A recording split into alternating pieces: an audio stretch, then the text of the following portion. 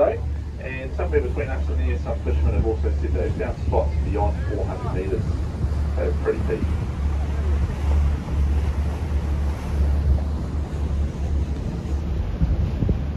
A lot of vegetation on the sides of the walls of the fjord here, as you can see.